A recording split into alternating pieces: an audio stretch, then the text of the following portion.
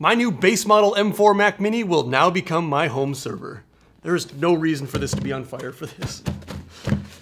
I'm doing this because I'm a little piggy and I bought an M4 Max MacBook Pro for editing. Even though I just insisted to the internet that for videos like mine, no one needs one of these. This will do just fine for editing. There are only a few things that I want out of a home server. I want a huge redundant file storage set because I'm a greedy photographer and hoarder and have amassed over a terabyte of raw photos that I never intend to throw away. Also, the project files from these YouTube videos are sometimes like 100 gigabytes each because I shoot with two 4K cameras. And I need to get them off my laptop after editing and put them into cold storage. But I always want that to be accessible in case I want to steal 3 seconds of B-roll from an older video. Second, I want a really good jukebox for my garage studio that I can control from my watch, because this place is also my home gym. Third, I want a computer that is always on, lying in wait, that I can call into from any TV in the house, and actually any laptop or TV in the world, and stream television series from Plex that I have either ripped from Blu-rays that I own, or definitely legally attained in some other way. I travel a ton for work, and I like to be able to continue where I left off watching Mad Men without having to fumble through a hotel TV that inevitably won't sign in to something for who knows what number of reasons. Netflix always tells me I have too many users connected.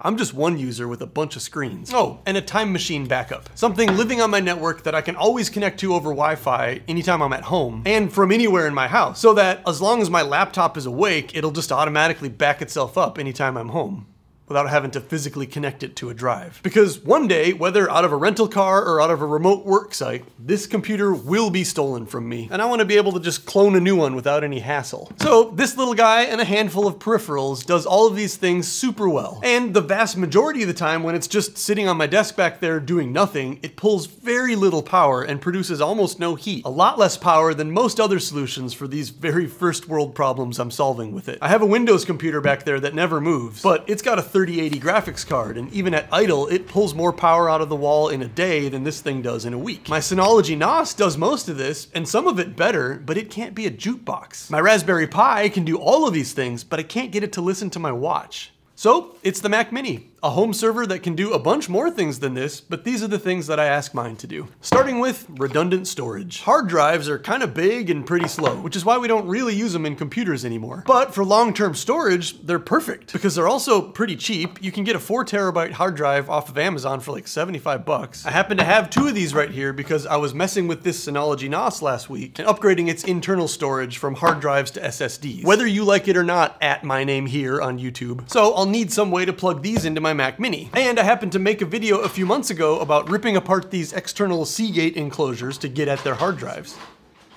Printer's going crazy over there. While I was doing that, I ripped out the interfaces from those external drives, and that's what I'll be using for this project. These actually just plug right in. For hard drives, unlike with SSDs, you need an externally powered SATA interface. So these need 12 volts. So these drives will get their 12 volts. And then I got the USB connectors with USB-C on the other end. So those will just plug right in. SSDs can use the power straight off the USB port, so you can use a much cleaner little interface like this, because then it's just one cord, one thing.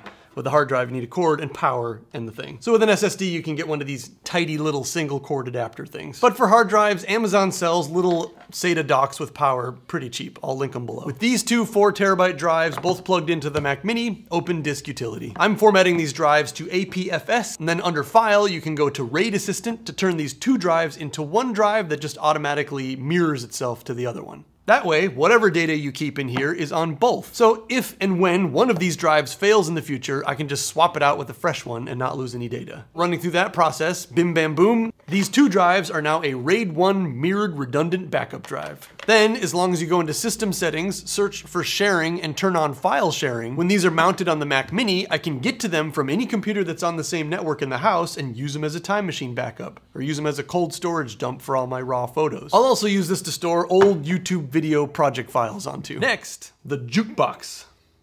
Jukebox. That's a term you don't use anymore. I got rid of my gym membership last year after doing the math on how much time it took to drive there and back 4 or 5 days a week. Only a 15-minute drive works out to like 10 hours lost in a month. Can you believe that? And I used that to justify buying this power rack and functional training thing, and a bunch of weights to work out at home. Naturally, I want to jam out while doing this thing, so I've repurposed this giant PA system I used to use for live events in another life, when Sarah and I used to own a company that put on marathons of all things. We're talking an 18-inch subwoofer back there and a couple of PA speakers that sit on the shelf. Those all run through the Mac Mini with Apple Music. And one of the benefits of keeping everything on my home server within the Apple ecosystem, I can pick audio on my phone and then just hit a button on the bottom of Apple Music and have it play through this computer. So I don't have to walk those additional 5 steps to the other side of the room to change a song. I can even control it through my watch. What a world we're living in. Mac Mini as a media server. I recently discovered the joys of Plex.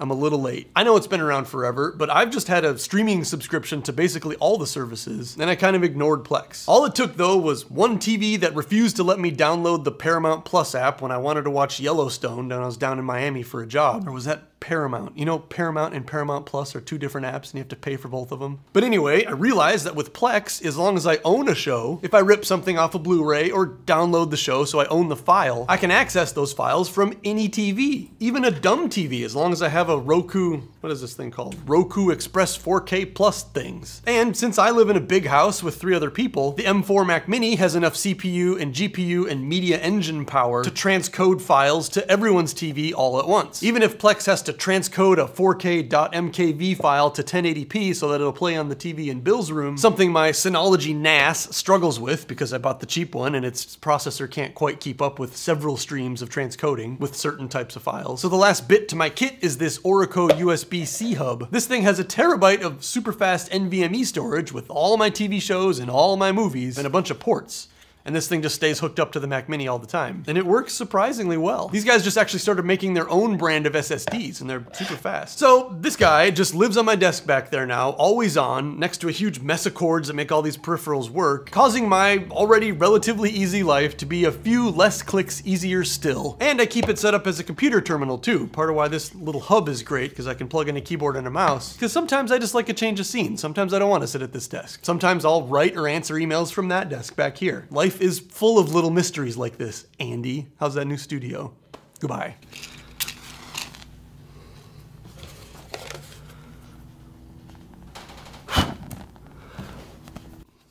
My new base model My new base model M4 Mac Mini will